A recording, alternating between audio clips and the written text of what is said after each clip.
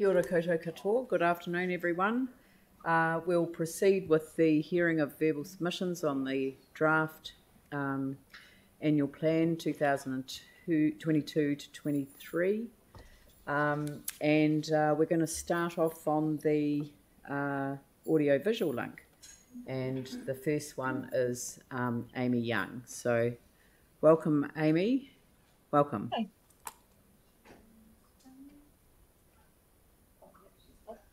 You're not alone, Amy. No, I've got children and my husband's popped home to keep the little one from climbing up my leg. So no, I'm not alone. Oh, fabulous. She's gorgeous. Right, well, welcome. Yeah. I'm not sure how this you just speak to your submission. We've read it and we're interested to hear, and you've got 5 minutes, and if you'd like to leave a little bit of time for questions from councillors, but if you want to take the whole 5 minutes, that's fine too. Just whatever suits you.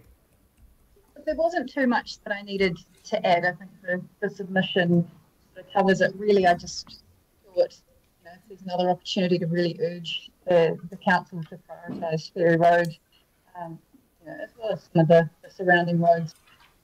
We've lived here for almost 15 years, and I guess in that time, particularly with regards to our stretch of Ferry Road, and by that I mean between Gordon's Road and... it's not very clear, Amy. It's not very clear, the sound, so I don't know whether that's... is that any better? Yeah, that's much better. Okay. So I'm not sure how much of that you missed, but I was just talking about in particular for us, the stretch of Ferry Road between Aldwins Road and Nursery Road.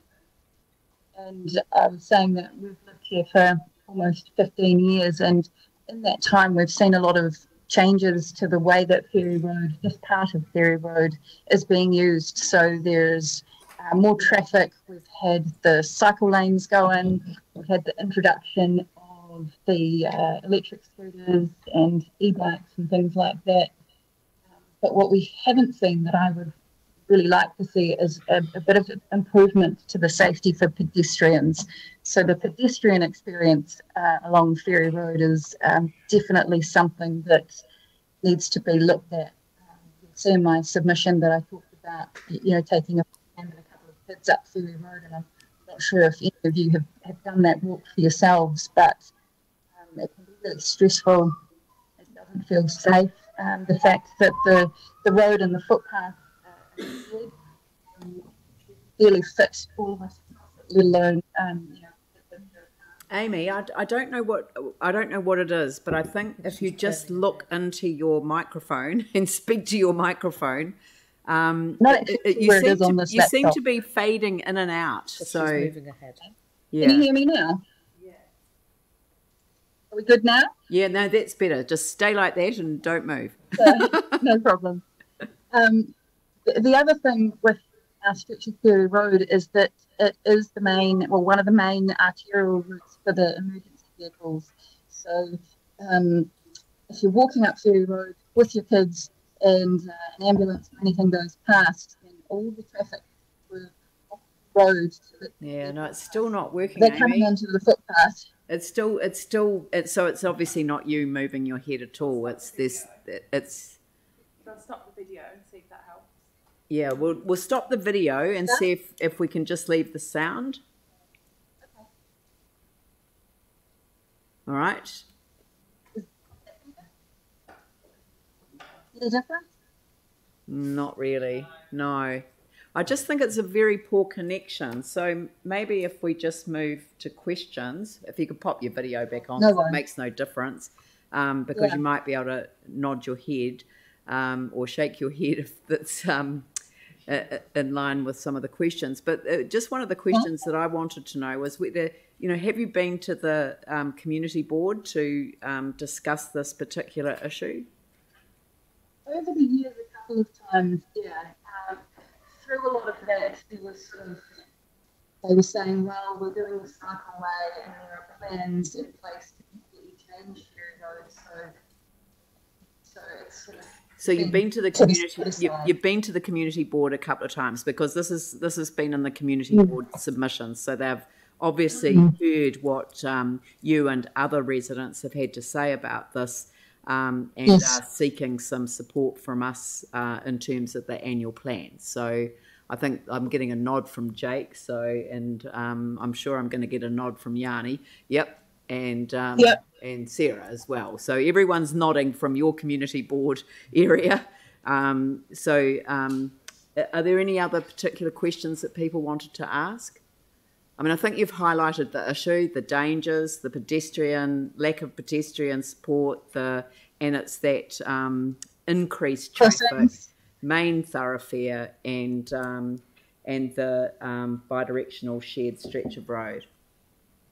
Yeah. With the cycleway and the footpath. Yep. Yeah. The cycleway and the footpath is a problem.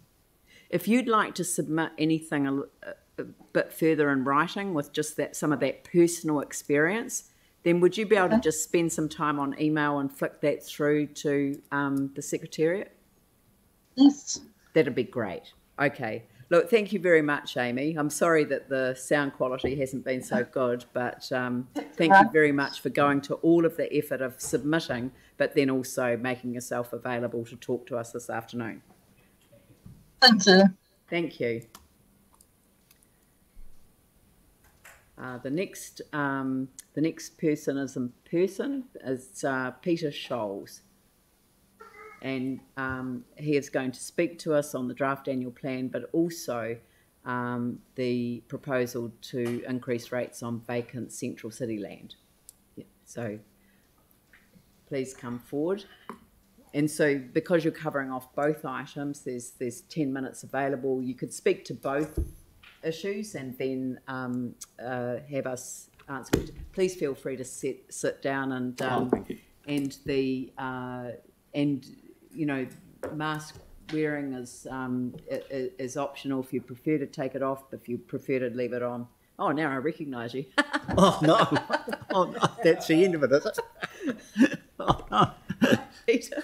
Thank you, ma'am. Right, okay, welcome. Thank you. So I'll speak firstly to the draft annual plan. So fixed charges, the large charges that are fixed like classics. Fixed charges have enlarged. For civics, fix the fixed charges. Discharge the fixed charges. And then about buildings and art. Big buildings, little art. Big cost, little cost. Big interest, small interest. Small crowds, big crowds. Small use, big use. Small life, big life. Let the records show you are smart. Take a swig and install the art. And my final one for the draft annual plan is on alcohol licensing. I buy his lies as he eats his pie. I spy and look what I clarify. Reg 413. I reply, can reapply 413. He flies away in a huff, leaving me with his lie.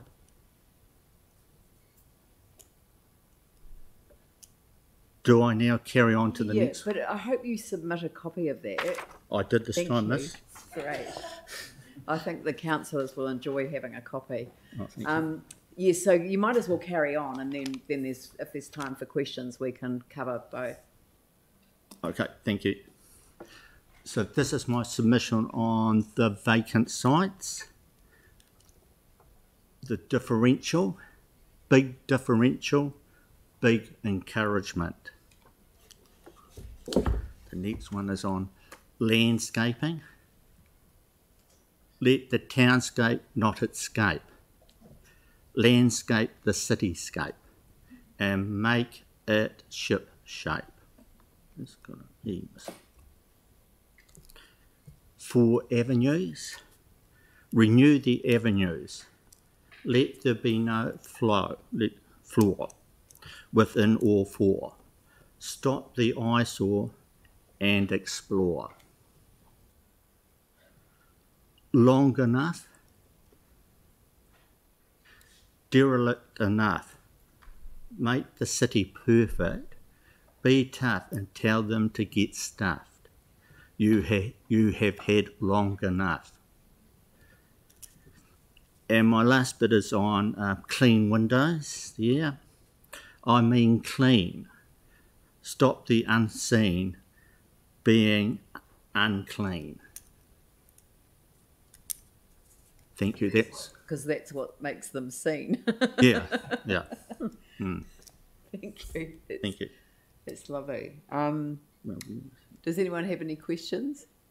I dare you to, only if you can ask it in poetry. Yeah, Peter, I'm not sure if that's very good, your poetry, but have any quantify, like you like to increase the rates, at the moment is 4.86%. What your expectation? If we increase how much percentage? And for what? The rates are becoming a burden on us. Because, with the price of electricity and all those things that are going up, and our incomes, particularly mine, being a beneficiary, is not going up at the same rate. Yeah, they are becoming quite a burden on us. Yeah, and hopefully by removing the fixed charges, that'll lower some of our costs and redistribute it that burden more evenly across the city. Okay, thank you. Yep. Any other?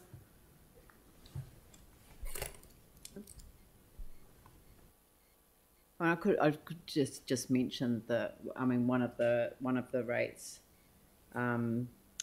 that the heritage one for a contribution to the cathedral, that was specifically a dollar amount because it worked out at something like $7 a year, but less than $10 a year across the city, and it was a one-off. So when it's finished, it goes. When you build it into the rate, then it stays. And so that was the theory behind the annual a set rate just based on one rate for the city, because it was literally less than 2 cups of coffee a year. So and it will disappear once that's been paid. There's over half of it been paid already. So but that was just an explanation from my point of view, because I was the mayor at the time that we introduced it. For that reason. All right. Thank you. Thank you for your time. Thank you. And yes, we'll grab the poetry off you. Oh, thank you. I'm going to have to name you the Bard of Christchurch shortly. Thank you. Thank you. Thanks, Peter. Right, the next person is Alison Alsop. Thank you very much. And there's a presentation on the hub for councillors. I have another name, but that's my married name. Oh, hello, Helen. I'm presenting as a resident, so it's not like I've come undercover or anything like that. Hello. I just want to say thank you to the staff too. I cocked it up online when I tried to do my submission, and then sent screenshots, and they very kindly typed it up. Thank you, Joe, and sent it back to me. So thank you for putting up with my ineptitude. I primarily wanted to make mention of Edgware Pool in this time that I've got. Very quickly, though, I did say in part of my submission that I think that the issue of not being able to change a struck rate needs to be investigated. I understand that that is unable to be changed by the City Council because it's a central government legislative issue. So, for example, if you have a house on a bit of land, once your house is demolished, I'm thinking about earthquake people, you can't then, with the reduced value of what you've got, alter what you're paying in rates. Over the 12 months. Over the 12 until months. a new valuation is That's done. Yeah, right. that's So, a legislative yeah, thing. so that's a there central was an government. exception made in Christchurch after the earthquakes, but that exception is now reverted to the old statute. Yes. Yeah, good. And there are still houses being demolished. Ours goes in August, so therefore we could be paying that higher rate for, almost a year or whatever. We're lucky we can afford it. I'm imagining that many people won't be able to. Right, Edgware Pool. I'm not going to read the slides because that would be boring. These are mainly about photographs. This is the pool. It was built in 1934, and it was built after a full-on fundraising drive by the community, by the locals. So my point there is that the pool started very strongly rooted in the community and still does. In the 1990s, the school swimming sports from all around the area, schools came in and used the pool, as well as residents, obviously, as well. In 2000s, it was really, in the early 2000s, it was very clear that the council wanted to close the pool. That's me there with Ruby. She was 2 there. She's now 23. We raised this issue at that stage. The council, we suggested the council was reducing hours as they were at that stage, and described it as the beginning of a slippery slope, but the council's quoted in that story as saying, "We are assuring the community that their pool is not under threat," which is quite clearly not what happened. There were protests as well. Again, we're a very passionate, driven, active community in St Albans, so down to Cathedral Square we went in 2008, and that's Ruby again at the bottom right. I'm only highlighting her because of the time frame, and she's about 8, I think, in that protest photograph. Now, the main thing about Edgware is it's an outdoor pool. It was the most popular outdoor pool across the city in November to March, which is the summer season. The number of swimmers and people who attended were around 12,000. What the council did around 2004 and 2005, just before it closed it, is it reduced the hours, which reduced the number of people who could come in, and then actually they made attendance free. So the income was virtually nothing, and the number of people attending, because of the reduced hours, dropped from around 12,000 to 5,400. Now, the reason I've put that in there is it's akin to putting a television program on at 1 a.m. in the morning and then taking it off because no one's watching it. It was set up to make a stronger argument for the council to close it and demolish it. The council's strategic framework around resilient communities, livable city, healthy environment, prosperous economy, all of these things are ticked by the retention, or not retention, of the rebuilding of Edgware Pool. There was a media release went out towards the end of 2021. There's Kohinga there, our community centre being opened. Leanne, there you are in the middle. It was a great day. And it's being very well used, and it's in fact bringing a lot more people into the community. And in that media release there, it mentions the butchers, the supermarket, the bakery, the greengrocers. They are all seeing an increase in number of people and financially as well. So that's the prosperity part of the strategic plan ticked. We're a very resilient environment. We have a long history of activism in St Albans. It's been affected by the earthquakes very, very badly. I know as many areas in Christchurch has, but also the floodings as well. And in fact, the number of houses, and I did have this on my phone, have increased. They have doubled the number of new dwellings in St Albans in the last 20 years. I have got the figures from Robert Wright, which I will get to you. But even with the slowdown over COVID, the number of new dwellings are now huge, up around the sort of 1,900, I think we're getting in the last few years. So I'll get those figures to you. I had them on my phone, I can't find them now. Active transport's really important. Most people go to the pool and have gone to the pool by walking, scootering, and there's a low-speed neighbourhood greenway on Trafalgar Street. We've got primary schools in the area, retirement villages and so forth. The nearest pool, which is an indoors pool, is 4.5 kilometres on very busy roads away from, which is Graham Condon. Where else? Sorry, just bear with me. And I think that might be the end of it. Yep. But I also wanted to make a point too that indoor pools and outdoor pools are very, very different. And I know that there has been some mention about the Metro pool in the central city, as well as Graham Condon. The thing about an outdoor pool is you can have an entire day at a pool. You can have a half a day at a pool. You can put a rug down and sit down with friends and family. You can sit on grass. You can be outdoors. It is a very, very different environment. This is a project that will be run by the community, for the community, and for what you could get back for it, it is a very, very good investment. And I'd just like to acknowledge Pauline Cotter and her work on getting this proposal across the line and into the plan. It's been a long time coming. Thank you. Thank you very much. We've pretty much used up the 5 Yeah, minutes, sorry. so, Yeah, I'm hopeless with time. No, I know Mike's got his hand up, but I've used up the time. So It's fine. okay, Thank you. Thank you very Thanks much. Very much. Alistair Price is the next one.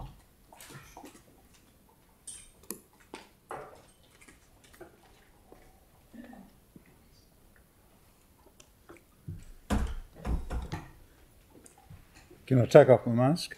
Yes, please. You're most welcome to. Thank you. And I've just pulled out my hearing aids. I won't be a moment.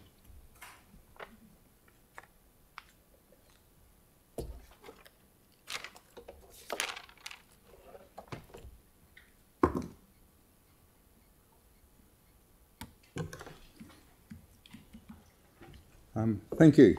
Good afternoon, and thank you for allowing me to present my submission. After last year's submission, I went back and reread the Council's presentation on water. It used the word think on a few occasions. My understanding of the word think means you do not know or you do not have completed your research. Hence, I am back here again today with some of my research and comments. First of all, I fully support water charging that is applied on the same basis for every residential ratepayer. I've sought information from the City Council and the staff were unable to provide me with information to some very simple requests. I have used the City Council Water Reporter to obtain information on over 500 searches. I'm fully versed in water management principles, having provided a water billing service to landlords in other parts of New Zealand. What we know to date, prior to 2021, residential water meters were read every 2 years. So how the council worked out charging basis on a 3-monthly cycle, I do not know. Excess residential charges usage has never been charged since amalgamation. What has the City Council proposed? A very simple explanation. Leave the water charges based on capital value, lower or increase the previous daily water allowance to 700 litres per day, and charge for any excess average water usage over and above 700 litres in 3 monthly cycles. There are major problems with that, with billing. If there's a mistake, it will take 3 cycles to get back to the correct cycle. I had a daily allowance of 1,383 litres. I now have a litre of 700 litres. My daily average for a year is 638 and my 3 monthly summer average is 920 litres per day.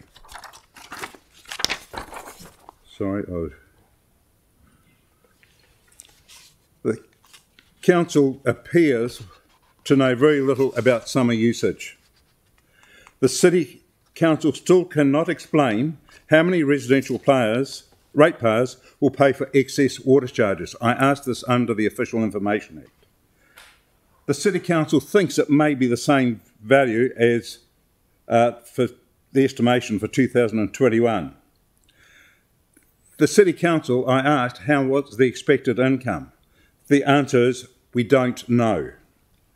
The City Council has a 40,000 plus ratepayer problem from shared meters, no reads and faulty water meters.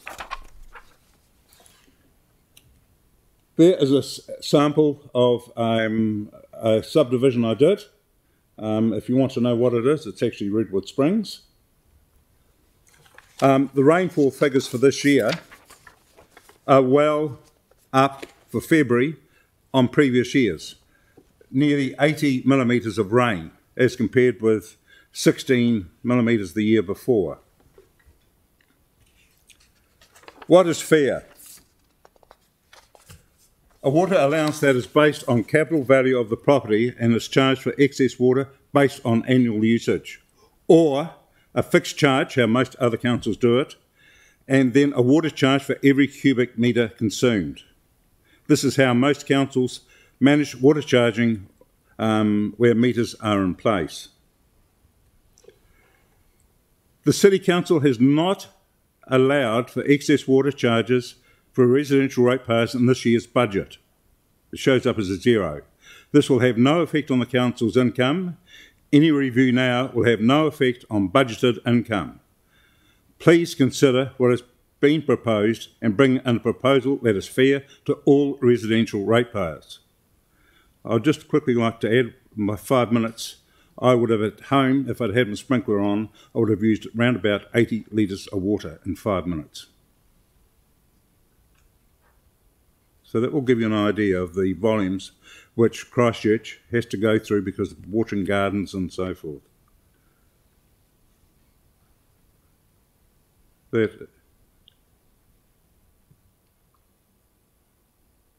I'm disappointed in the council and how it has handled the water metering situation. I have requested the value of the cost of meter reading services.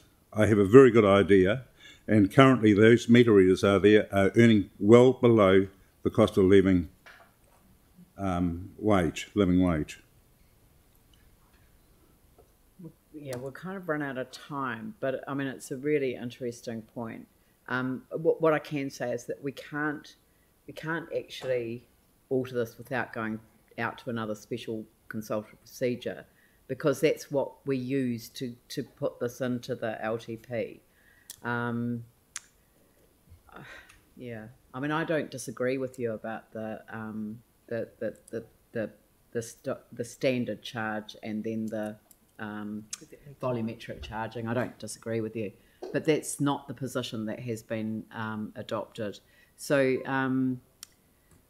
Can I just make a quick comment on that? From what I can gather, the council was given no other option by staff to consider, because I asked that question under the Official Information Act. Yeah, it's all documented in the LTP process. I mean, look, I think because you've only got 5 minutes for this, I'd like to take this offline and just get some further advice, because I mean, we won't be able to amend the annual plan other than potentially defer something until it's introduced. We do want to change water use in summer, which was the focus of it. So I fully agree. Yeah, but so what? Yeah, so what I'm going to do is just say that you've made your presentation. It's been a very powerful presentation, and I'm just going to take that as your submission to us today, and it will be considered and will be reported back on, as part of this process. Thank you very much indeed for your time. The next one is Andre Moore.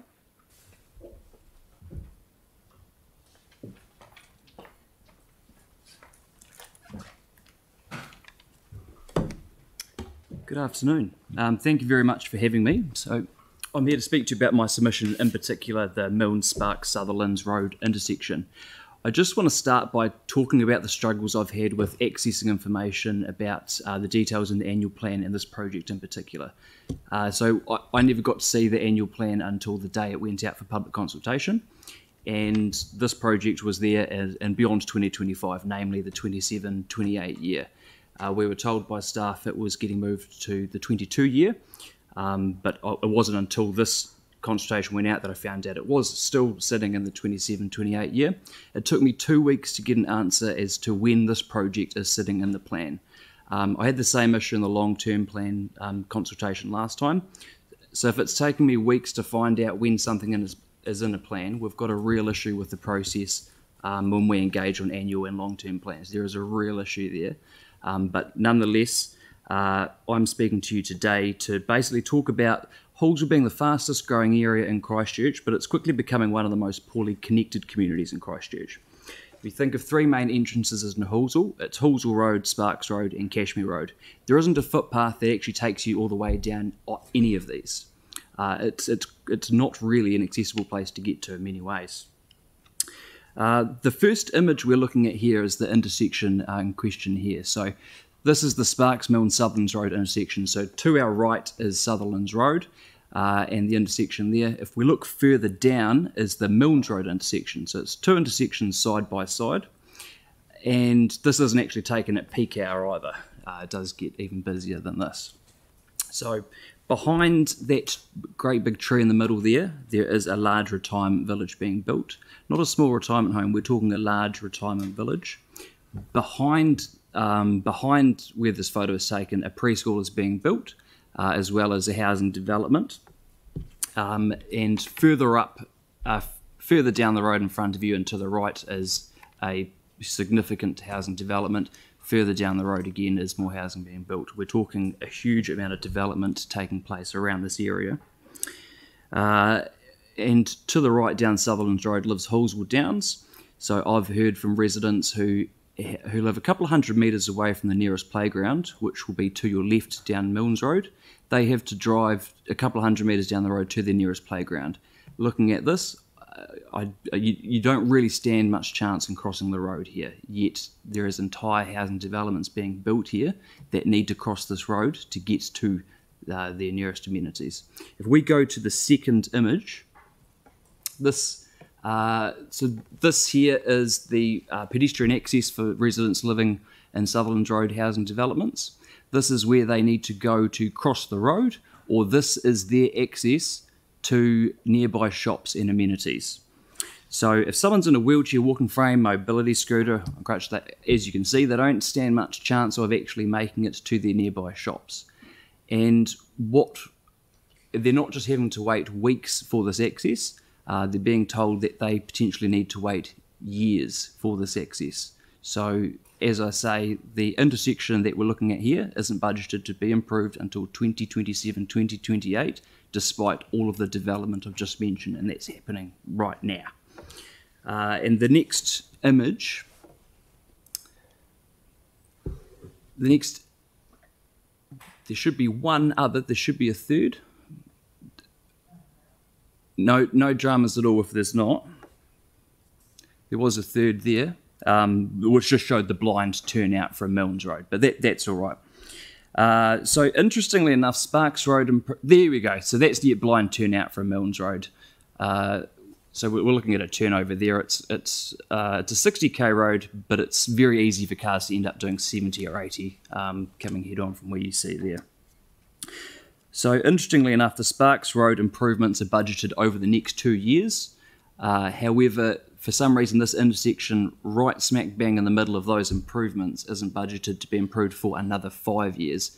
It makes fairly little sense, and I imagine doing it this way will cost a lot more in the long run, having to come back a few years later and start a lot of things from scratch. So in us building all these new subdivisions, the way our budgets read currently is sort of sending a signal that to property developers, new residents in the area, that all the money paid for rates and development contributions, the money all comes in but isn't going to be spent for another good few years in this area where it needs to be. We're not talking just weeks or months, we're talking years. So if council is serious about its climate goals, then we can't build new subdivisions, tell families they'll need to keep driving to the nearest playground for another 5 years. If council is serious about our commitments to the disabled community, our older residents, and making our city accessible for all, we can't go building new subdivisions and tell communities they'll be trapped in their own homes and not be able to access nearby amenities or cross the road safely for another few years. That's ultimately what we're doing here. Not everyone has the privilege of being able to jump in a car and drive somewhere either. I'd note that this intersection is actually nowhere near any bus stops either, as is the case with, unfortunately, many communities in Halsall. I myself am over a kilometre away from the nearest bus stop to town. So if council's serious about safe roads, we can't delay improvements to this intersection for another 5 years. So I'm urging you to bring the improvements for this intersection forward to the 2022-2023 year, our community is not prepared to wait another 5 years. Thank you. Thank you. Well, you've really talked it out, but I mean, I'm assuming you've raised it with the community board, so they would have advised you why this was deferred on the capital program. So no, I've really struggled to find information. Okay. Thanks very much. Haven't been given a reason for that at all. I just asked you if you'd raised it with the community board, but you said no. For the last couple of years, I've been raising it with the community board. But as I say, which is why they've probably recommended. The community board recommended that we look at this intersection. Oh yes. It wasn't. This item was. No. It doesn't matter. This item was in our community board's submission yesterday. That's right. Yeah, it was in the submission that you saw yesterday. Yeah, it was. Yeah, and there was another resident who came and submitted as well. Yes. Okay, thank you very much. Thank you very much. Right, the next item is we've got a bit of a break. Is Eric here? Nick here? No. Okay. Unfortunately, I've tried to bring people forward, but we just can't. Okay, so we're gonna adjourn the meeting until 3 o'clock. Thank you.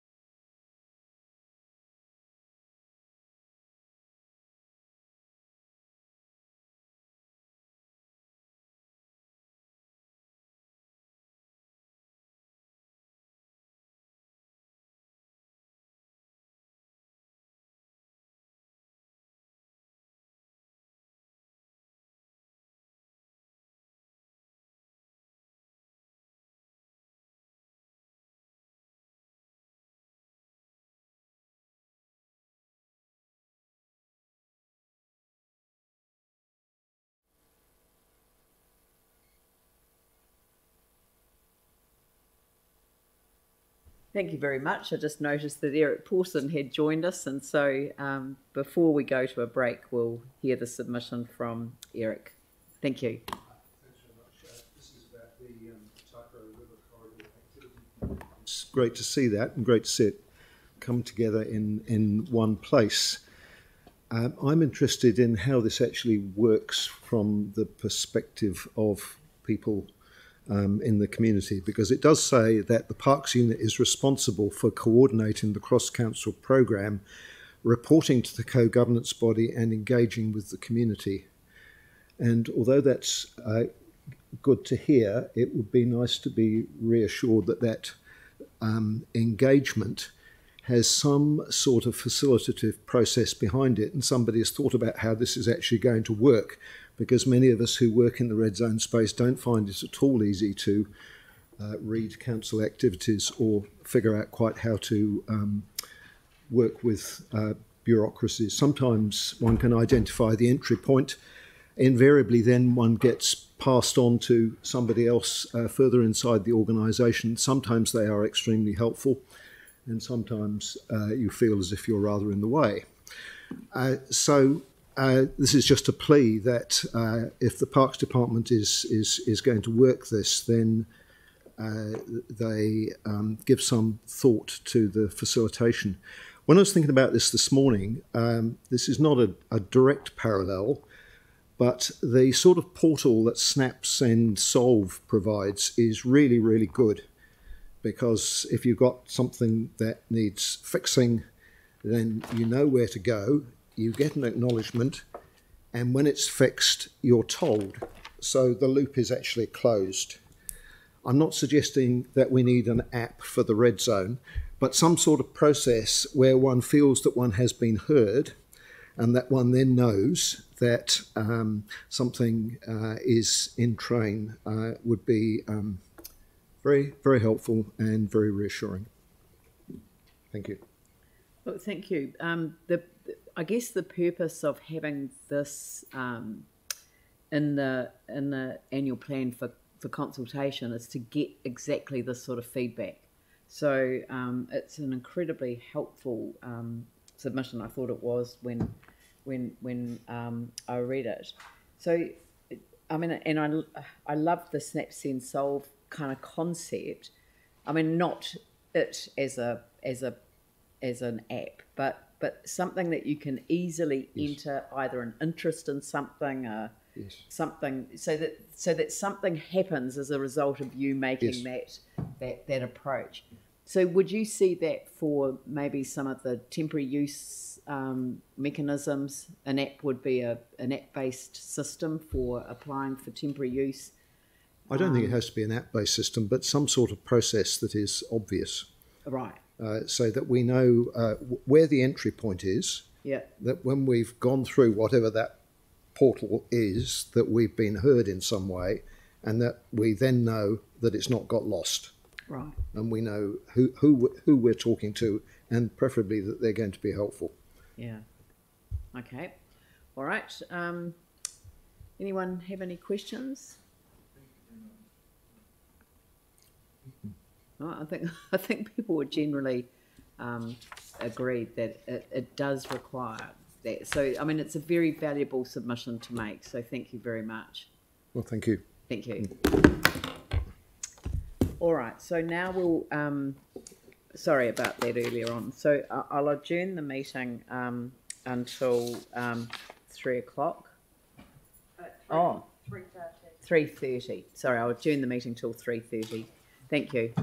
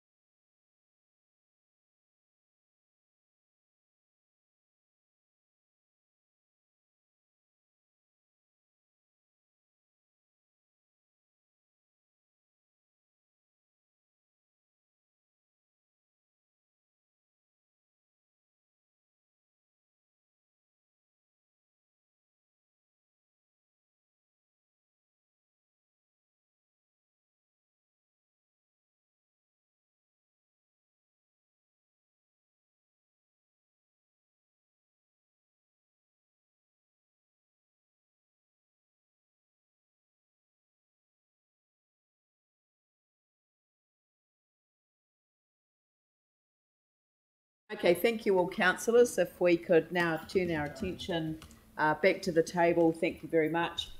We have the next submitter on our annual plan, the Governor's Bay Jetty Restoration Trust, and Louisa Eads and someone else is with you. So sorry, I don't recognise people with their masks. If people want to take their masks off for their presentation, absolutely fine. Yeah. Thank you. So I just move the slides on myself? Is that a real photo? Yeah. No. I did a double one of these at Sumner the other day, like a couple of weeks ago. Yeah. There was one at Sumner recently. Oh, yeah, it was the same day, I think, when they had the double one. Yeah, double one. Yeah. Just a bit of inspiration. Do you want me to do it? I want to be in charge of moving it. Oh, yeah. Very good. When I'm doing my bit. Oh, yeah. Yeah. Now that you have our undivided attention. Good rainbow chat. Cool. I'll start then. If you want to start the timer. Okay. Kia ora koutou. I am Louisa Eads and I'm the Secretary of Governor's Bay Jetty Restoration Trust, and this is Sally Ann Fitzharding and she's one of our trustees. Thank you for the opportunity to hear us today. I'm sure you've read our submissions, so we're not going to repeat what it says in there. Instead, let us take you back to New Brighton, 1965. The old wooden pier, built in 1894, was demolished overnight by the council. It must have been a shock to the community waking up on the 13th of October 1965 and seeing their pier gone. The Pier and Foreshore Society, a group of local residents, had been campaigning to save their pier, but they were not defeated by its demolition. For 30 years, they lobbied the council and fundraised with the help of the local community. And in 1997, the new pier was opened. What does this have to do with Governor's Bay Jetty? Well, there are a number of similarities and a few differences. Firstly, they are the same length, both 300 metres, but the setting is very different. The pier is made of concrete and stands high above the water, jutting into the open sea with waves crashing about it. The jetty is made of wood and is close to the water, and it sits atop a shallow, sheltered bay surrounded by a volcanic landscape. Secondly, they both connect the people of Christchurch to the sea. They are not a boring necessity in the way that a road or a footpath is. They are a place for inspiration, a place to experience nature and to feel the wind on your face, a place to escape the humdrum of everyday life, a place to enhance your well-being and feel close to the ocean. They are both a place to be enjoyed by everyone, from our tamariki to our kaimatua. You can access them in a wheelchair or a pushchair, any age, any race, any social background. The pier and the jetty do not discriminate. The jetty... Go that way. There we go. The jetty is like a park, a swimming pool and a boardwalk all rolled into one. And unlike the pier, the water is accessible. You can jump off the jetty, swim around the jetty to the shore, or launch a kayak or paddleboard from one of the ramps. Governor's Bay is well known for being sheltered and calm and provides an excellent location for our young people to access the water in a safe environment. And the third similarity is the reason why we are here today, asking for capital funding of $815,000 in the annual plan. After 30 years of lobbying and fundraising, the Pier and Foreshore Society raised almost $2 million to rebuild New Brighton Pier. This was matched by $2 million from Christchurch City Council. Governor's Bay Jetty Restoration Trust has been lobbying and fundraising for over 7 years. We have raised over $920,000 in cash and pro bono work towards the $3.5 million total project costs. The great news, we have now signed the construction contract and have ordered the timber from Australia. Construction will begin in August this year. That's only 3 months away, and as soon as the piles arrive. The rebuild is scheduled to be finished by the end of February next year, in time for CellGP. The council has contributed $935,000 so far. Half of $3.5 million is $1.75 million. For the council to have an equal share in the known rebuild cost, $815,000 is needed. This is what we're asking for. We need to access this funding in August to minimise the amount we borrow on the loan that the council recently approved. If we don't get the fundraising that we're asking today, then we'll have to borrow the $815,000. Interest on that amount will be over $30,000 a year over the 5-year term of the loan. The interest would add an extra $175,000 to the current project cost. In other words, if you agree to release $815,000 in August, it will save up to $175,000. On the part of the Jetty Trust, we will match the council's 50% by raising another $820,000. This will bring our contribution up to $1.75 million too. If we aren't able to fundraise this amount by August, we'll draw down on the loan facility to the extent required, and then we'll fundraise to pay the cost of interest on however much we borrow on the loan. We will continue fundraising during and after the jetty is rebuilt and until we have paid our equal share. Then at this point, the new unencumbered jetty can be transferred back to the council as a council-owned new hardwood asset, which has at least a 50-year lifespan and will likely last more than 100 to 150 years as the current one has. The Trust would like to continue its involvement both the boat shed relocation restoration and as kaitiaki of the jetty. We anticipate this will involve being responsible for minor repairs and maintenance and making sure security measures are in place. As you can see from our totaliser up there, the funding we've requested will have a profound impact on our fundraising progress. Not only that, but a 50% commitment from council is evidence of an equal community-council partnership, as was the case for the New Brighton pier rebuild. As such, it will encourage the community to give and to get involved. In short, it will buoy the Trust's fundraising efforts considerably. Our income streams before, during and after the jetty rebuild include sponsoring a plank to get your name on the jetty, events such as music tribute shows, a 5K jetty fun run, jetty-to-jetty kayak challenge, sale of merchandise, and rental of kayak and paddleboard storage. And actually, we're doing a jetty beer as well. New Brighton Pier and Governor's Bay Jetty are the same but different. They are both examples of a community stepping up and taking responsibility to save the things that they love and want with the support of council. They are both examples of projects where council has equal share in funding the rebuild, but they are both unique in their own ways. Unlike the pier, the jetty will allow the public easy accessibility to the water. We ask that you formally approve 50% capital funding for the rebuild of the jetty. We now have certainty of pricing. We also ask that you allocate $115,000 capital funding in the 2022-23 annual plan to be released in August 2022 in time for construction. This project requires 70% of the total project cost to be paid up front, which is why we're asking for the money to be released in August. And just as a final point, to reiterate the key issues running through Council's draft annual plan, number one is affordability. If the Council agrees to contribute $815 in their annual plan, the total project cost does not increase, then Council's capital contribution to the project will be just 22% of the 2015 Council estimate to rebuild it, which that was $7.8 million. That is incredible, particularly given annual inflation of 6.9% in the last quarter. And number two is deliverability. The scheduled completion date is the end of February 2023. This is a large project delivered by the community to the people of Christchurch well before the end of the financial year. Thank you for listening. Do you have any questions? Just to repeat some numbers. So the project cost is? Total known project cost is $3.5 million. And what was the estimate that the council gave you for how much it would cost for us to do it? The original one was $7.8 million.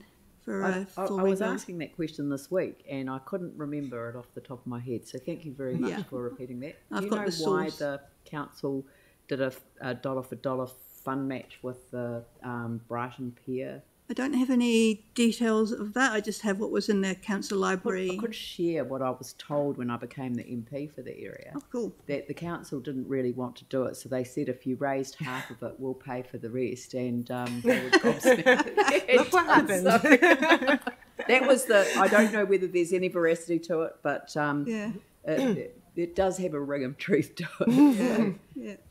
What you've done so far is absolutely incredible. So, Aaron.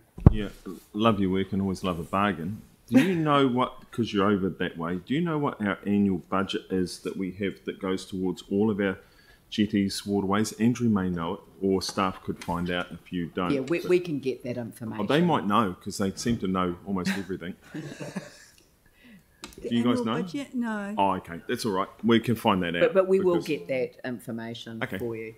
Thank you.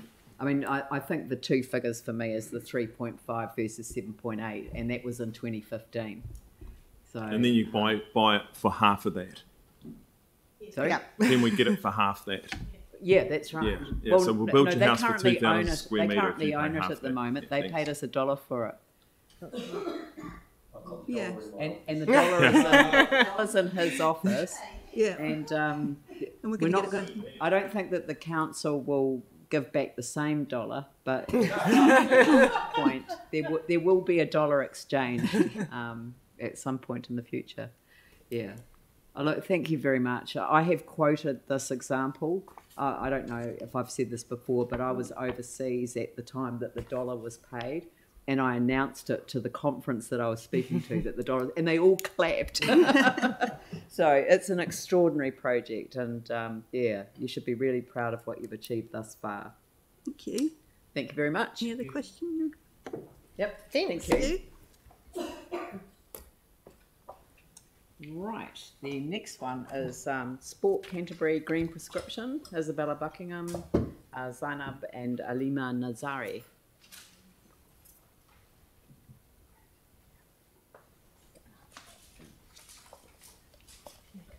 If you sit here.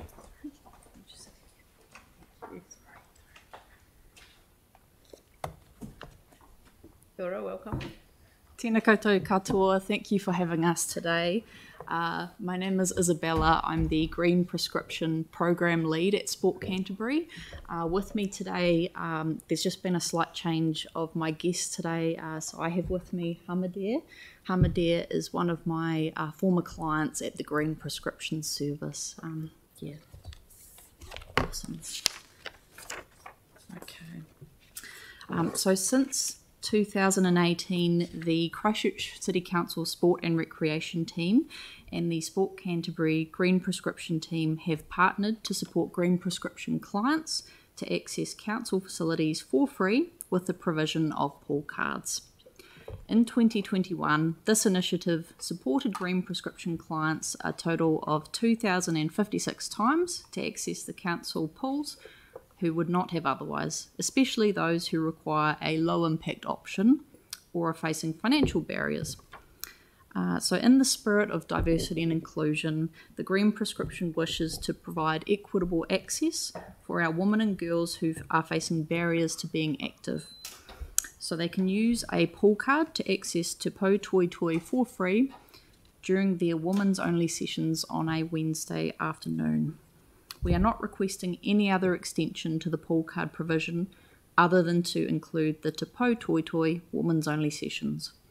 This would extend the pool card use to include the 3 p.m. to 9:30 p.m. time slot at Te Pou Toi Toi only. We believe the small extension would be well received by the community. Between April 2021 and March 2022, the Green Prescription supported 1,863 women in Christchurch. 79 of these women live in the Linwood area and a further 157 live in the surrounding suburbs. While not all clients choose to take up a pool card, it is often a preference for female clients who cannot exercise with men due to cultural beliefs. I'll introduce Hamadir after I've spoken just to have a quick talk about that. So at Te Pou Toi Toi in 2021, the Green Prescription clients used their pool cards 86 times, and this year the number is sitting currently at 154 pool card uses. Access to the pool card supports women in a variety of ways, and our numbers do show this. 70% of our clients are more active since receiving Green Prescription support. 85% of clients feel more confident to sustain physical activity, and 74% of clients noticed positive health changes since being more active. We've also had 650 referrals since March 2021 for Māori and Pacifica, so we're trying to reach those communities as well. across Waitaha, Canterbury, we've unfortunately seen a drop in the number of women who are being physically active.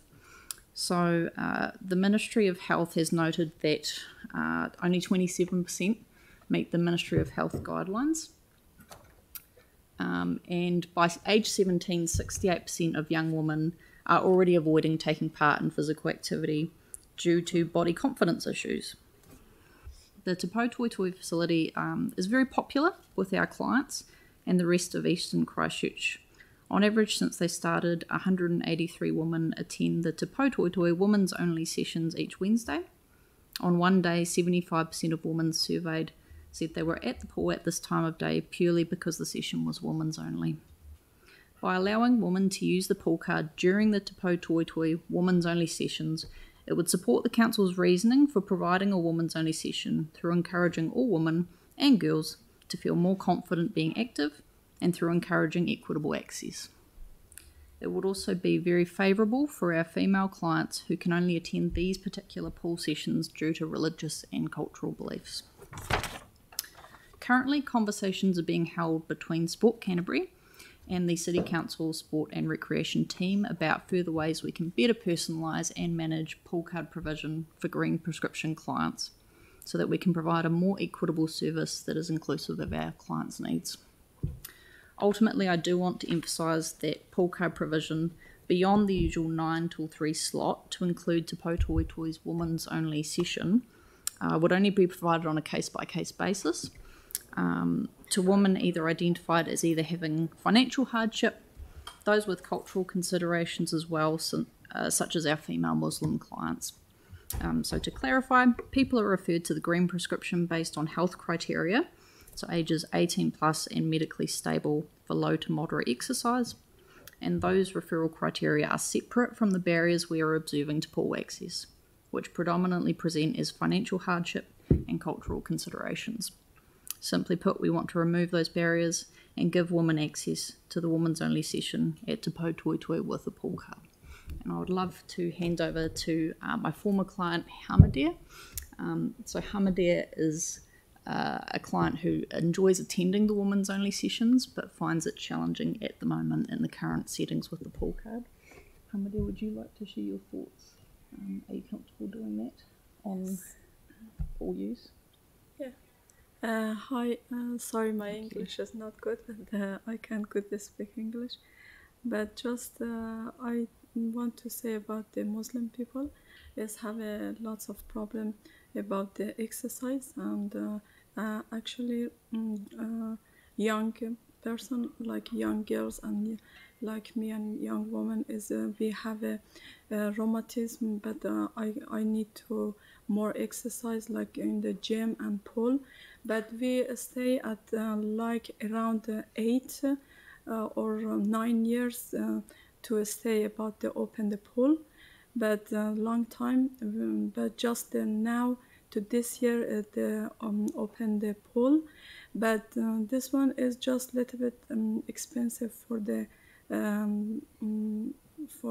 refugee people, but we don't have any gym because young girls and young women is very need to gym because we can't exercise with men, but we have a problem with this because because young woman is very need to exercise, and some like we start for 1 year volleyball is very good, but just the Hagley just give a 1 year the gym Hagley just we can 1 year, and after this year is finished, but they can't give again, they charge again for the because this one is just for 1 day a week, and the pool is like this, just 1 day a week. That's very hard for the Muslim people. Thank you very much. Sorry, but just I can't go this explain. Just explained very well. Thank you. Yeah. Cool. So that's the end of the. That's all. Thank you very much for your time. All women is very thank you for New Zealand, because too much help for Muslim people, too much help for refugee people, but just to if you can help for exercise.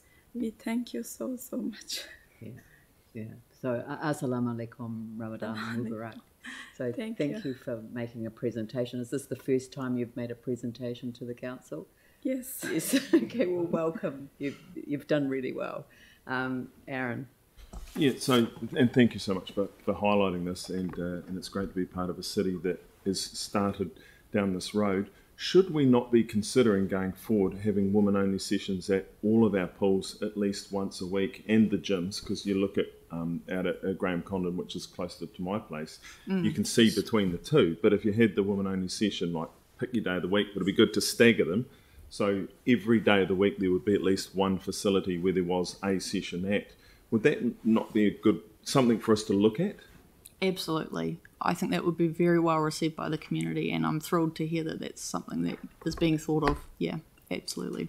Yeah. So, Dawn, could we look into that? Or Leanne? Yep. Possible? Yeah, that'd be cool. Yep. Thank you. And I apologise, it should have been Eid Mubarak. I apologise, I realised that. Celeste. And well done. It was a great presentation, and I've heard really good things about the program.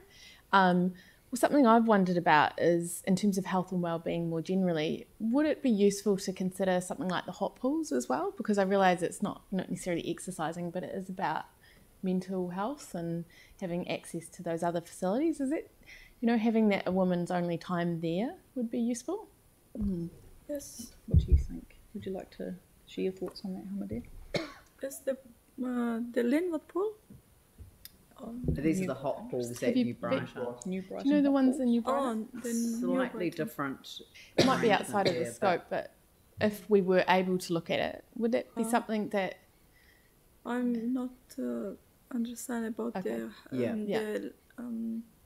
New Brighton, because just we know about the that's great. pool. Thank you. Yes, thank you. Thank you. Yanni, I will take you since you had your hand up. Yeah, thank you. Just quickly, and thank you for the work that you're doing.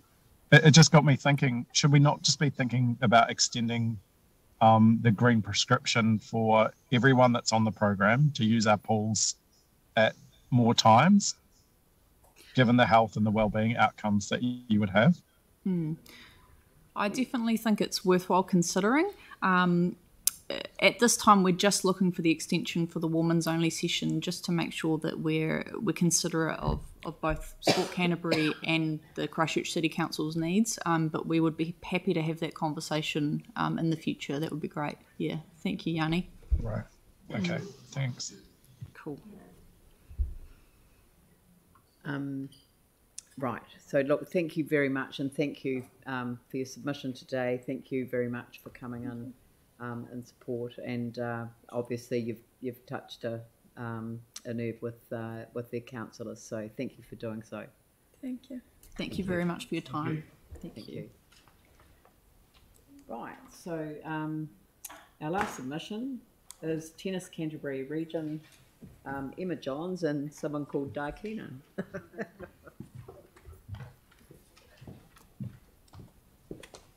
Welcome. Hi.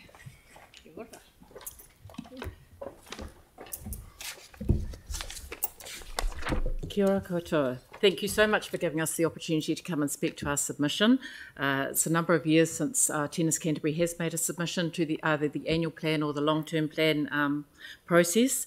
For those, I was going to say Emma scripted this. For those who don't know me, I'm Di Keenan, but I think I'm a board member of Tennis Canterbury, and I'd like to extend a welcome to our other board members who are sitting in the gallery behind me. And I'll pass you over to Emma, who's going to take you through our submission.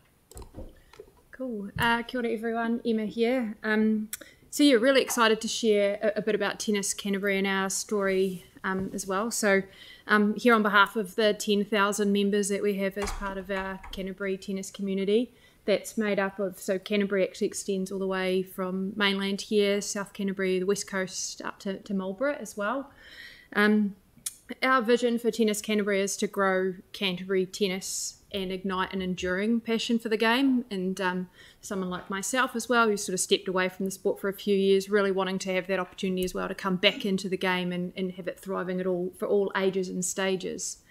That with that vision, we see, or our role is around to deliver tennis to the community through coaching programs, tournaments, events and things, making our game sustainable for the future and really inclusive of the different ethnicities and cultures as well from around the Canterbury region, providing quality and accessible facilities that aren't cost prohibitive, obviously, as well, to have access to be able to play the game.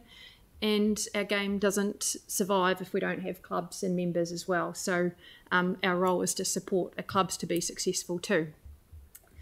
Just a wee bit about us, with participants, I actually challenged Di on the 2-year-old, who that was, but we've got participants from 2 that are enrolled all the way through to 90 years of age. So as you can see, it is a sport that appeals to many of all age. That membership really has got quite a diverse group there. We've got 2/3 are largely New Zealand European, but we've got a real opportunity to grow that game and with our Asian community and Māori and Pacifica communities here as well. We're supported by 4.5 FTE here, so quite a lean operation and a really significant volunteer network as well. Cool. I guess our unique proposition, so Wilding Park and the facilities that we have, we're one of the very few sports in the city that own and operate their own facility. A historic Wilding Park complex. You can see up there that's Anthony Wilding, former world #1 back in about 100 years ago. We're still clinging to that, but real legacy and really lucky to have that history as well. It is a real point of difference for us from other codes. And tennis has historically met the costs of providing all its own surfaces and things like that, while other sports have obviously able to access into some of the other council facilities, which are owned and maintained by yourselves, which is fantastic. As an avid yet mediocre sports person myself, having access to facilities like that's just incredible, and we're really lucky that you guys support all the sports as well. I guess for us, we were able to benefit from that pre-earthquake back in 2011. We were supported by yourselves then, but it's something that we haven't been able to tap into really for the last 10 years. Just a bit about the facilities that we have. So at Wilding Park, there are 6 indoor courts, which are flat tack really, with netball, tennis. We allow other sports in there, but obviously tennis as well. 18 outdoor courts, and we've got 9 new grass courts, which are up to Wimbledon standards from the grass perspective, not the tennis perspective. But we have incredible function centre, and then we're down at Ngāpunawai as well, and we have 29 clubs here, which also have all their own courts and things too. Being a massive facility out in the east as well is a real draw card for tennis, and an opportunity for us to really grow and be the sport for that particular area.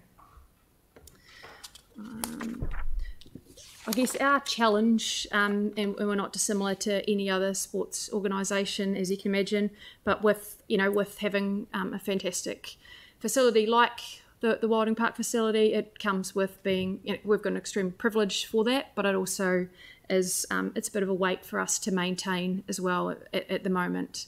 There's a growing cost to our members, so we are asking clubs and members they can currently contribute $400K a year to manage and support that facility, which is causing burden for them, and it's also creaking on some of those volunteers that we asked to support us. The other one is the rising maintenance costs. So court resurfacing is just, for simplicity, $2K a court for ourselves, and then our grass courts are $60K a year to keep them to the level that we want as well, and plus general maintenance for the facility of the size and scale we're talking here. And I guess the other part for us is having that facility. I guess we're at a point now where we're seeing a lot of our time and our money going into the maintenance and maintaining that facility, and actually we want to put our focus right now into getting more people into the game. And as I said, growing, there's real opportunity right now. Participation has increased with COVID, which has been lucky for our clubs. It's continued to go up, but actually we need to then support them as well to be sustainable for the future. And as we said, post the earthquake, we made the pretty courageous decision to carry on with the facility that we've got, and we now we need to actually keep making sure that we can support and get the most out of that significant investment. So I guess that's why we're here. So for us, we're looking really to get a bit of assistance. So pre the earthquake, going back 10 years, we did get a 90K annual grant to support the costs of maintaining those facilities. That came through the Strengthening Communities Fund, and we're really lucky and thankful for the 25K that we're getting today. Our ask here is we're looking for 105K a year, ideally, to support those maintenance costs for Wilding Park and for our Ngāpunawai facility, so we can continue to operate at that same level. We're also putting an ask in here really to support our clubs as well. So the cost, as you said, 29 members, and our role really is around helping them to make sure they're sustainable too. But is having some funds that we can draw down and deliver pro rata out to our clubs at 45K a year.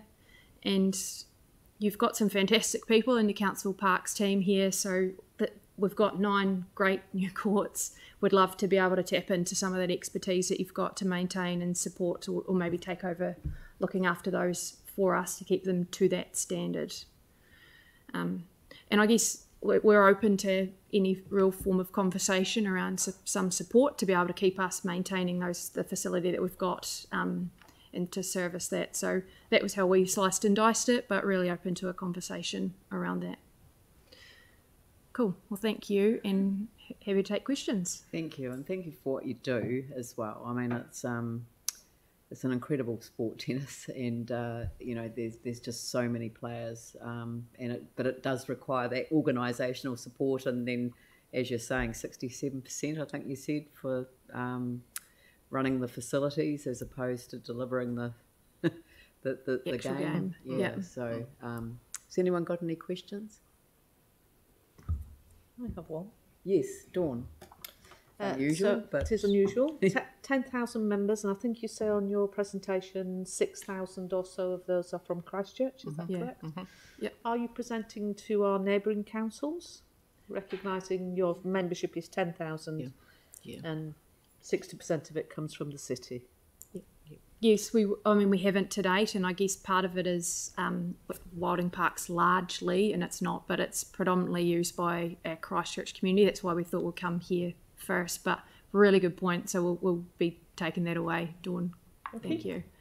But look, thank you very much. And it's, I've been to Wilding Park for games. I've watched incredible games there. It's a fantastic facility, and one of the few that did so well after the earthquakes. And thank you very much. Oh, Aaron. I've just got a mathematical question, because it always helps with making decisions. Have you done a breakdown of your 10,000 members and the amount of support they currently get from the council at a per participant rate versus rugby league, football, hockey and all that? Because we supply facilities and things, and like we saw with the pier before, it's easier if we don't do it, someone else delivers it, and we might chip in. But an equation that shows the amount that tennis gets per person will be quite good up against everyone else that we help, right through to yachting, whatever it is. But some highlights, lowlights would be quite. I mean, if you're already getting more than everyone else, don't say anything. You could feed that through. We could also put a question to staff to start thinking about that too. Yeah. Okay. That just makes it helpful to then go, we're actually not helping them much, or makes for a strong case. Thank you. Yeah, and I think you made the point that a lot of the sports are played on council facilities. The aquatic sports and the pools, etc., in the fields. Yeah. That's great. Look, thank you very much for your presentation today. Thank you. Thanks. And councillors, this comes to the point where I need to adjourn the meeting to 1 p.m. Monday the 9th of May. Thank you very much.